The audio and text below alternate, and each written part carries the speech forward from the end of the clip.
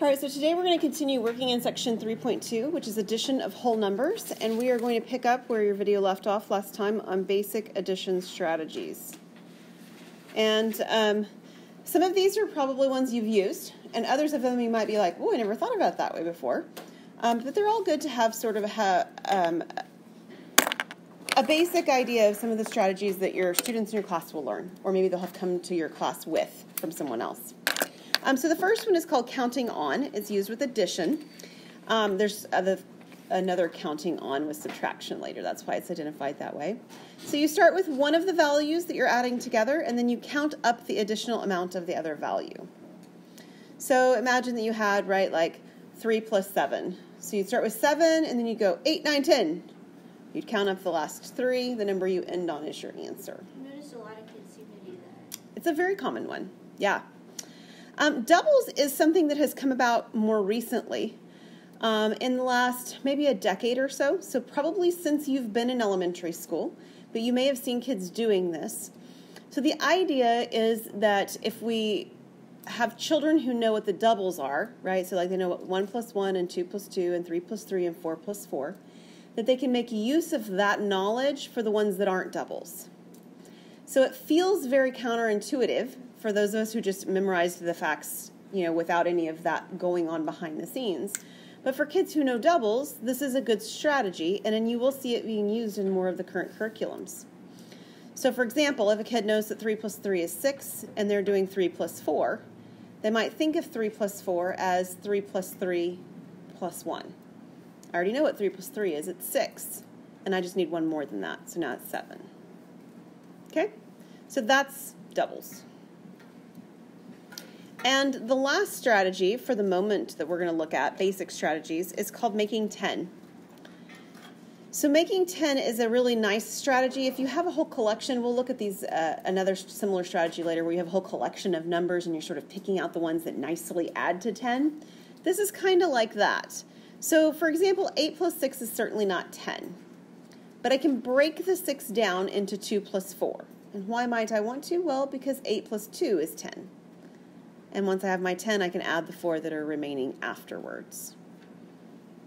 Okay, so that's making 10s.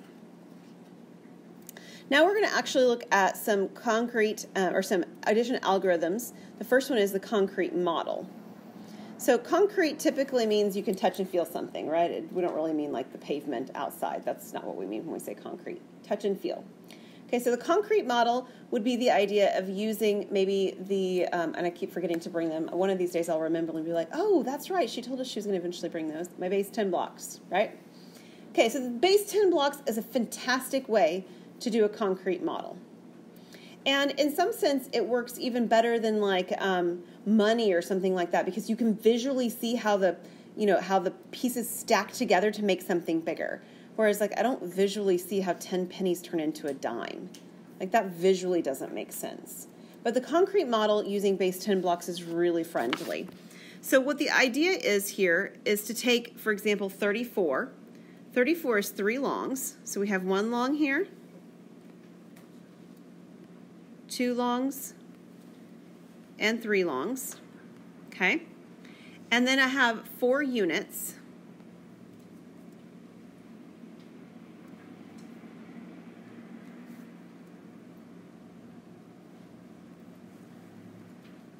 Okay, so this is the number 34.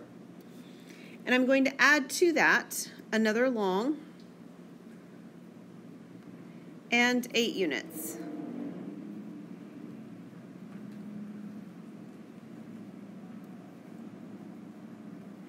Okay, so visually, I have a bunch of essentially like Legos. You could even use Legos for this if you wanted to, right? It would work. And the idea is to actually do kind of what I mentioned on that problem you were looking at, Kayla, where I would do regrouping. So I'm piecing these together. I'm working in base 10. We're working in base 10 on this problem. And so I need 10 of the little unit blocks to make a long. So I do that. I take 10 of them. So here's 8, and there's 2 more. And I take these and combine them. And when I do that, I end up with another long. So now I already had the 3 longs from the first one.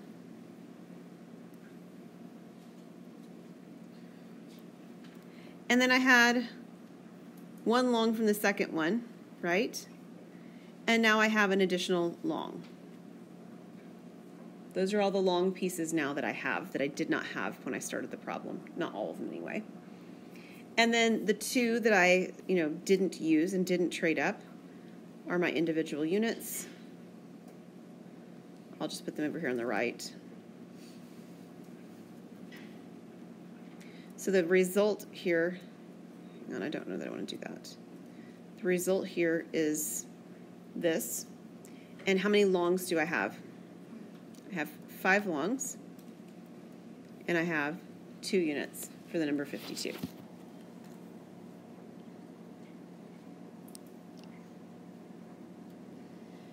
So there's always, kind of like with our Egyptians and our Babylonians and Mayans, there's always good and bad to any of the strategies I'm going to teach you, even the ones that you think are the best because you know them really well. They have flaws, too. We've just probably decided as a collective whole that the flaws are sort of worth the efficiency or something like that. This is really, really good at giving a basic sense of the value of places, right? I'm not looking at this last problem and tempted to say, oh, look, it's 7. I wouldn't add the longs and the little tiny units together. They're different sizes. Visually, it wouldn't make any sense. Okay? That's a good pro to this, right? I get a real good sense of what it means to be a long. Or a tens place is where we, see it used when we actually write our numbers out. What does it mean for the number to be in the tens place? What does it mean for the number to be in the ones place?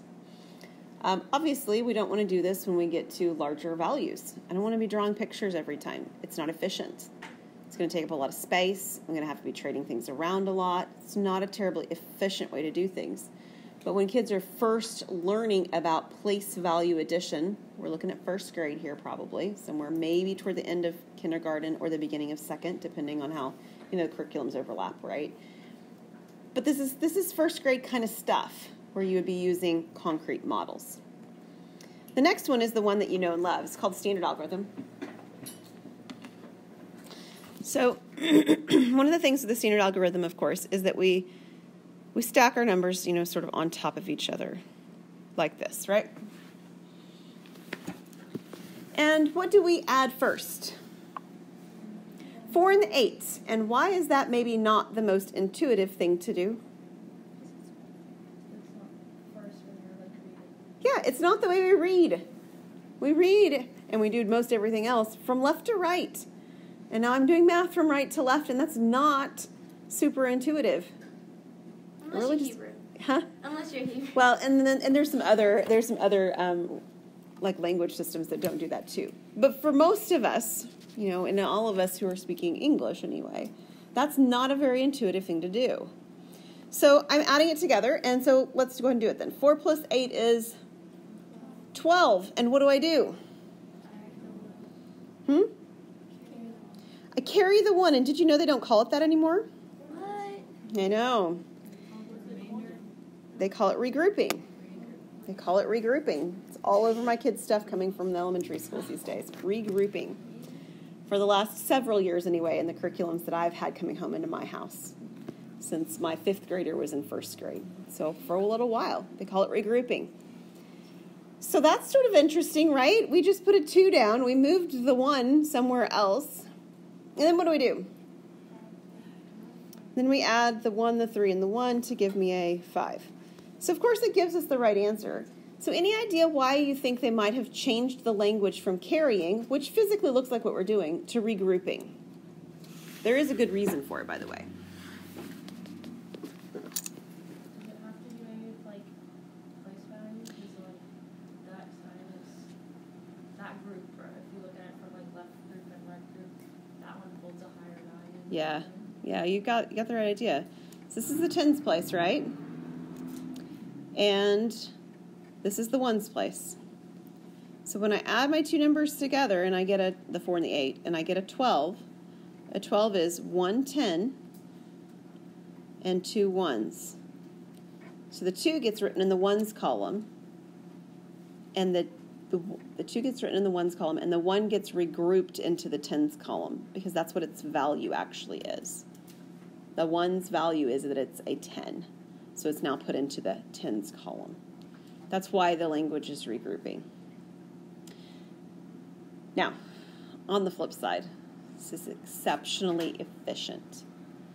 You can redo this process with longer values, with many values in a row added together. It's a very efficient process, which is probably why we've settled there as a society, for the most part. Now, this one is interesting. This is called the expanded algorithm, and it's kind of a blend between the concrete model you saw, but it's not going to have any pictures, and the standard algorithm that you saw that had this sort of new language of regrouping. So take a look at what this one looks like. What we're going to do, instead of writing, there's a couple of different ways to do it. I'll show you the one that I kind of like the best, but then I'll show you the other one that your book shows too, is to rewrite this as 30 plus 4 and 10 plus 8. Okay? This is the one that I kind of like the best. So you're separating it by place value, definitely. You can think of it really nicely in terms of bills, right? Like dollar bills and tens bills and hundreds bills. Ignore the fact that we've got 5s and 20s. They're not helpful in this discussion, but ones and tens and hundreds are great. And then you're going to do the same sort of thing. So you can actually go from left to right or right to left in what I'm about to do. So this gives me a 40 here, and it gives me 18 here. I'm sorry, not 18, 12 here. And then you're going to do the same thing with the 12. So you're going to have 40, 10, and 2. So you're breaking the 12 apart. And then the 40 plus 10 is 50. I realize I've written like a gazillion steps. You wouldn't necessarily need to write a gazillion steps. But this is the idea behind what's happening, is the breaking it apart by place value. So the thing that you see happen, and you actually see it happen here, is you see that 1 being regrouped with the 40 instead of being left grouped with the 2. And that's very friendly, very intuitive. Now, the other way that you can see this written is you can actually see it written times 10. So you can do like 3 times 10 plus 4 times 1, and 1 times 10 plus 8 times 1. So you're physically writing what the value is times its place value, much more like expanded form from section 1. And again, I have 12 ones, and I have 4 tens. And then I would break my 12 ones into 1 10 and 2 ones. And there's my 4 tens to combine it with. So now I have 5 tens and 2 ones for 52. It's fine to do it that way. I think there's just a little bit more writing that's not really all that useful, maybe. It doesn't shed any more light on it than the left-hand one that I did already. It's just a little bit more cumbersome. Does that make sense? You can see the regrouping happening.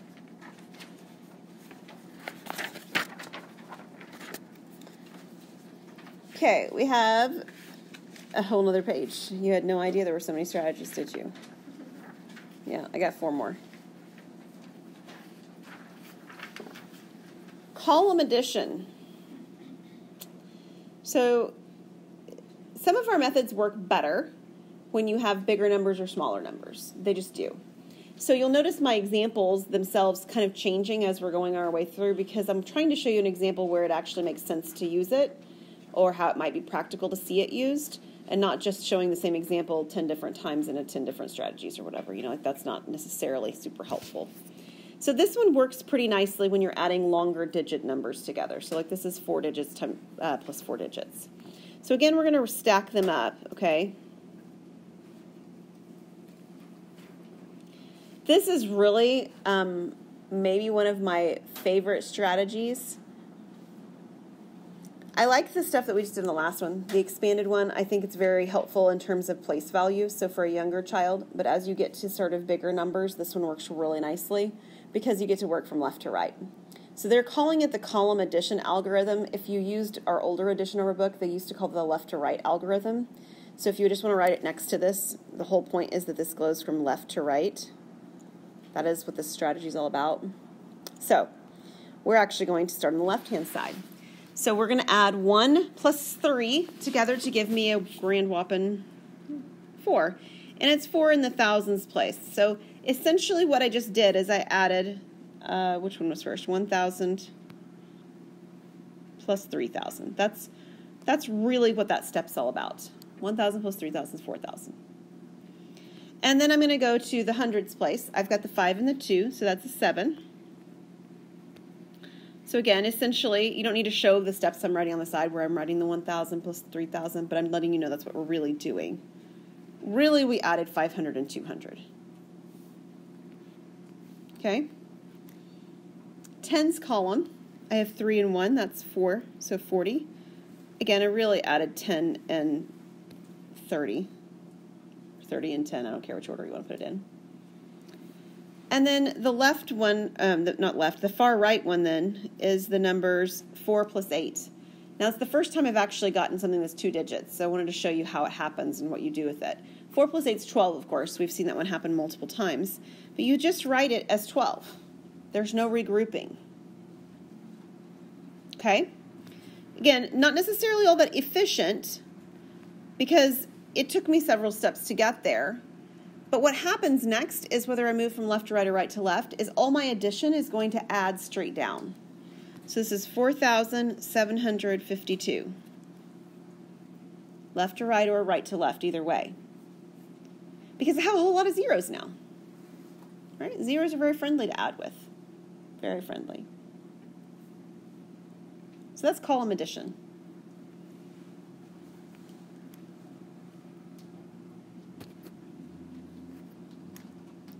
Okay, lattice algorithm. We have a lattice algorithm for addition. We're also going to have a lattice algorithm for multiplication in a few class periods away from now. Go ahead and stack them, much like you did on the previous problem. And underneath them, I want you to write a rectangle, or draw a rectangle. And then I want you to split your rectangle into 4 boxes. And the reason we're using 4 boxes is because we're working with 4-digit numbers. Okay, so if we did 3-digit numbers, we'd have 3 boxes. If we did a 5-digit number, we'd have 5 boxes, and so on.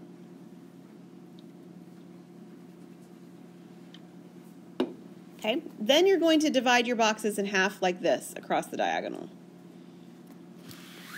And this is why it's called a lattice. So this is a very basic lattice image. Here's what you do. Again, you can work from left to right or right to left, doesn't matter. But each of the numbers that are going to be added are going to be put in the box that's beneath it. So let me just start on the left-hand side. 1 plus 3, of course, is 4. And I put the 4 down here, in the bottom corner. So it's the box that's directly underneath it, but it's the right-hand corner. Now when I move over to the tens or the hundreds place, I have 8 plus 2, which is 10. So I put the 1 in the top and a 0 down here. So that's what I do with 2-digit numbers. So I never add together more than, when I add together, I never get more than 2 digits. So I have a place for both values. I have a 9 and a 1, that's another 10. And then I have that same 4 and 8 that keeps coming up, and that's a 12. So about like this. Okay, so again, I didn't regroup anything. I didn't. I just sort of placed it underneath the value that it corresponded to. So the last step then is to take those diagonals that you just made and extend them outside your box.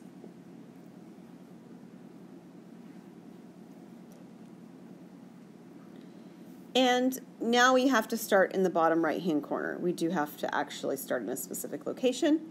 The number's at 2, so I'm going to rewrite the 2 down here. And then what I'm going to do is I'm going to add along my diagonals. So the second diagonal, which would be right here, means I'm going to add the 1 and the 0 together, which of course gives me a 1. And then my next diagonal is this 1 and a 0, which gives me another 1.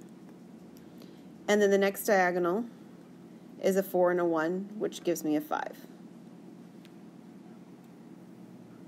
Now you might be thinking, okay, but what if I had something that added up to not a single digit? Like what if it added up to 12 as I did a diagonal? Well, then you do carry just like you would have before. Okay, you do regroup. So you got a 12, you put the 2 underneath it in that diagonal location, and then you carry it over to the next diagonal.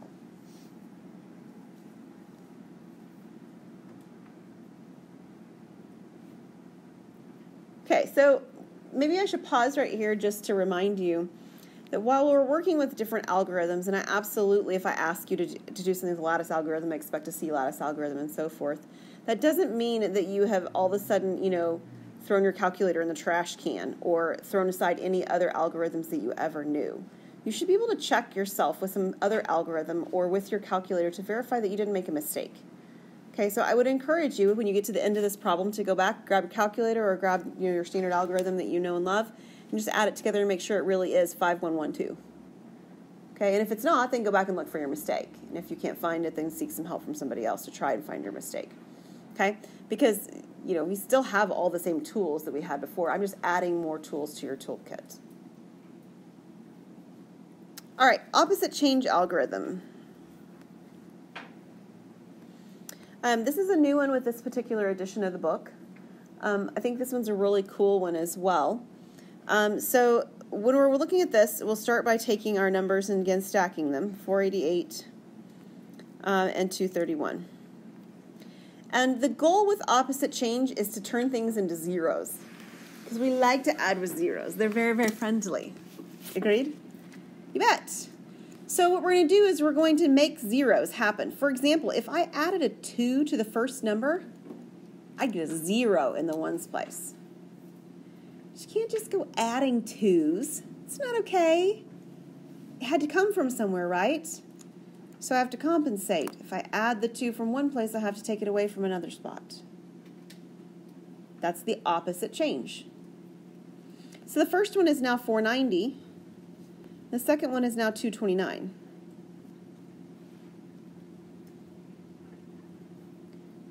But again, my goal is to get lots of zeros. I want them to all be zeroed out at the end, one of the numbers. And I've already been working with the 490. Don't switch now and try to work with the 229. That's just really silly. You need to pick which one you're going to work with. If you had wanted to work with the 231, you could have. That would have been fine. But I chose to work with the first one. So I can add 10 here. That would be a nice thing to do. But if I add 10, I also have to subtract 10. It's a balance. So 490 plus 10 would be 500. 229 minus 10 would be 219. And this addition is beautifully 719 then.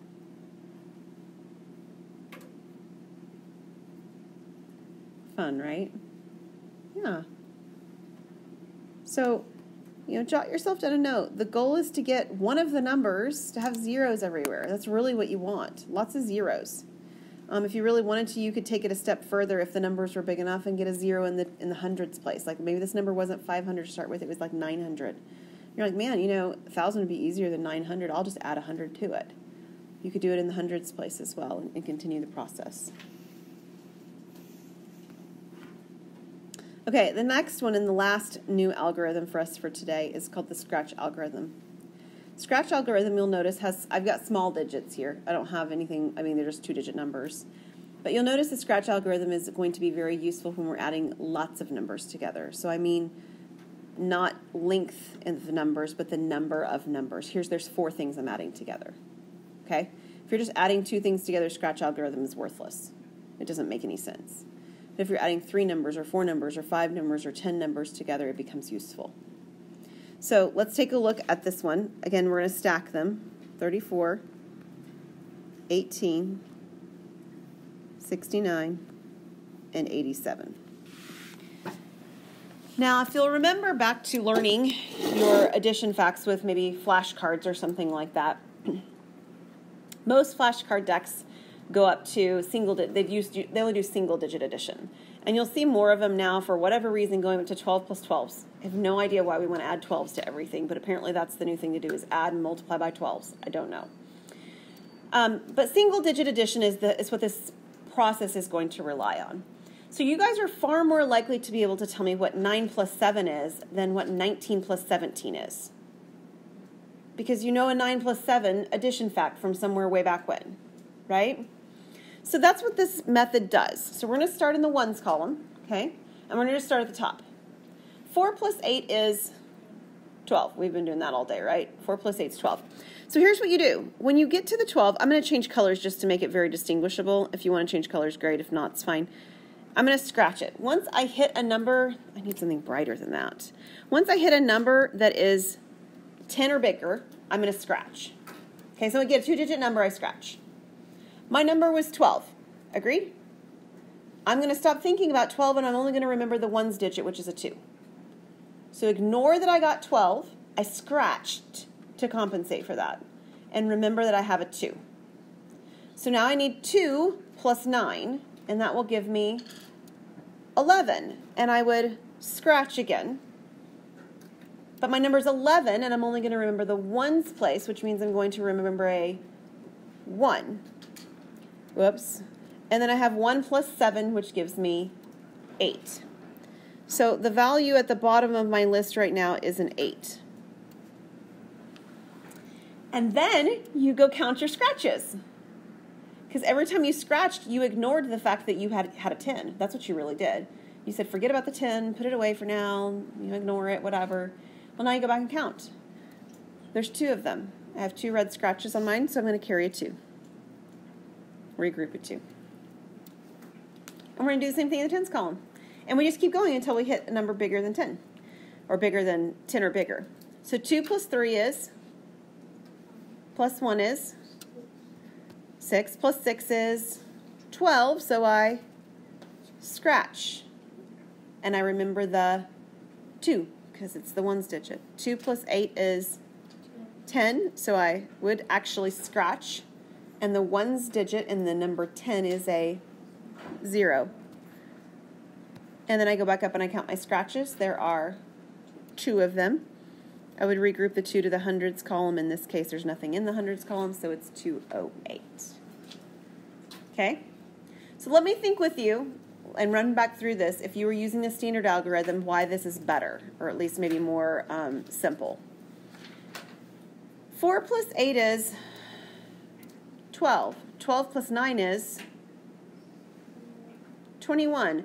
21 plus 7 is 28.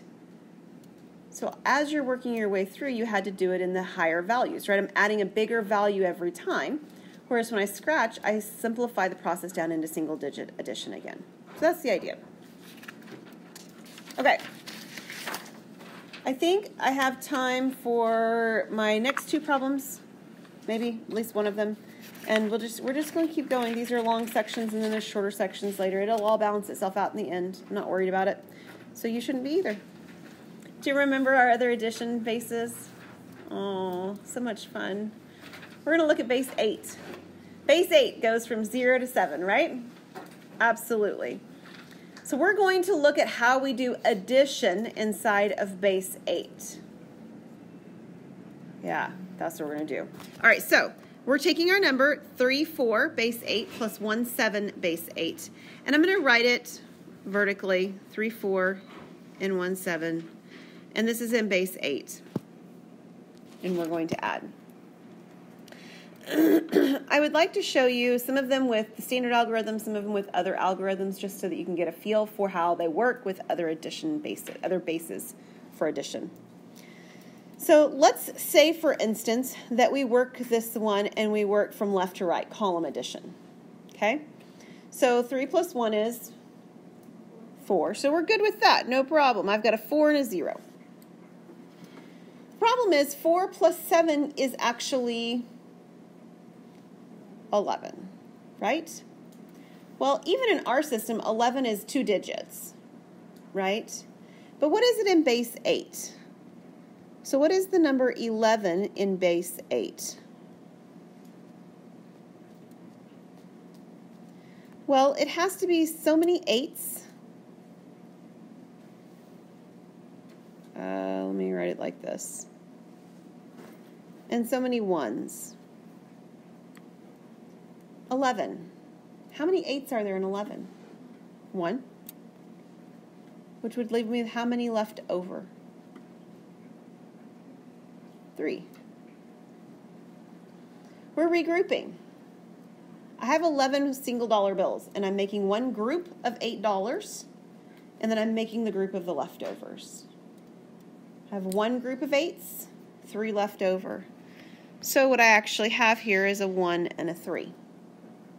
another way you could do that, let's think about, remember that counting up strategy, Brooklyn, that you said, I see kids using that, right? So let's say we were doing the counting up strategy. Let's start with 7. So we're supposed to go 7, 8, 9, 10, 11, right? But in base 8, there's no 8. So what comes after 7 in base 8? 1, 0, 1, 1, 1, 2, 1, 3. I've counted up 4, right? And I've landed at 1, 3 inside of base 8. And this is 5, 3, not 53, but 5, 3, base 8.